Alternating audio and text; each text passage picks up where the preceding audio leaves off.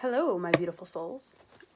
It's Joelle here, and today I just realized that I have 400 subscribers, and thank you that 400 of you would like to see my content, which I guess is pretty cool. And I just recently learned how to add a hyperlink to Instagram, so I've been doing that for like the videos for like the past couple minutes now. I am going to play a little song right here. It's called Who I Am. I actually wrote this like back in like 2017 because I was writing this book about a transgender boy. He's 11 years old. Guitar, because he plays guitar. That's what I put in the story. He's just kind of like telling his parents that he's transgender and this is the way that he's gonna be, and if you don't like it, then... But still, like, he can't really... Okay, I've been talking for too long. We're just gonna get to the song. Alright, so if you see me looking down there, that's me looking at the...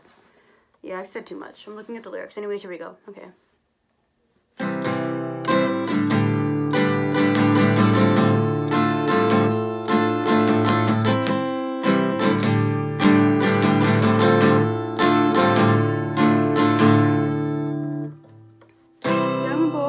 Female in November of 2006.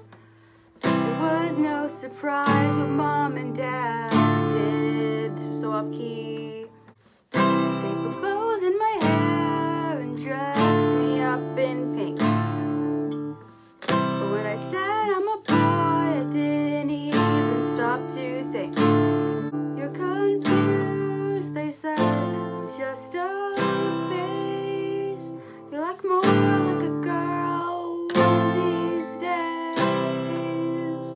You're too young, they said, just a kid. La da da da da da da. No one talked me into this. There was no persuasion. And trust me, I'm not doing this just to get attention.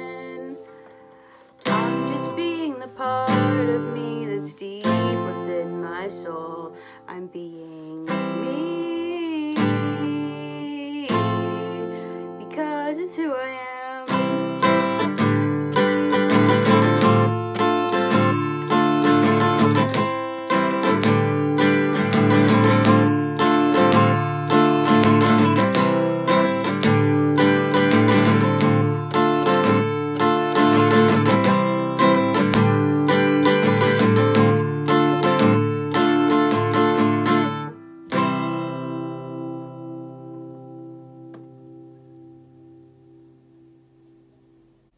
Well, I tried.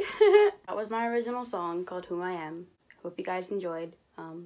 Like, comment, subscribe, and thank you so much for 400 subscribers. I never thought I'd ever reach that number, but I did, and I'm so happy that I did. Like, I'm just so happy. Like, I'm crazy happy. Like, thank you so much. And now I'm gonna drink to it.